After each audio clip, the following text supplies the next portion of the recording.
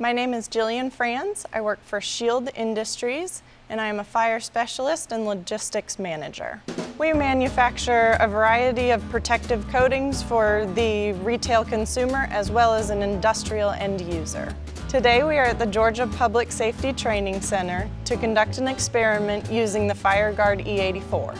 The people here that are helping to conduct the experiment are fire officials, contractors, and building code officials.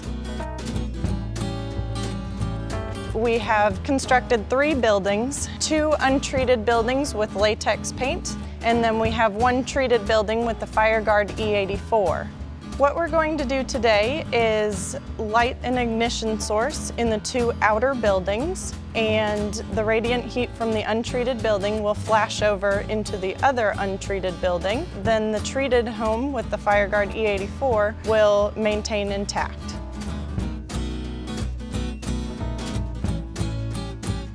During the experiment, I was surprised at how quickly the untreated buildings were fully engulfed in flames. It took probably 5 minutes for them to be fully engulfed in flames, while the house treated with the FireGuard E-84 withstood the flames for at least 20 to 30 minutes.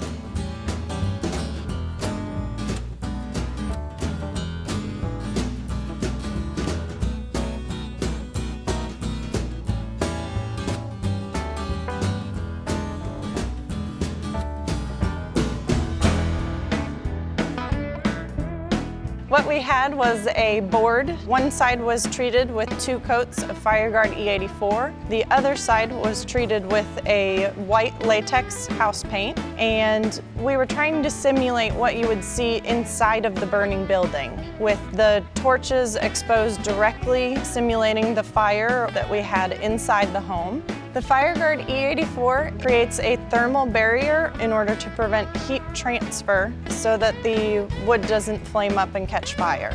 As you can see here, the left side treated with the latex paint will burn through, and the right side with the intumescent paint will begin to puff to the surface to create that thermal barrier. I think this product could significantly affect building code and zoning laws because it will allow firefighters more response time to arrive at the scene and also save lives by allowing more time for people to evacuate. And it is significantly cheaper, less labor, and less material costs for contractors.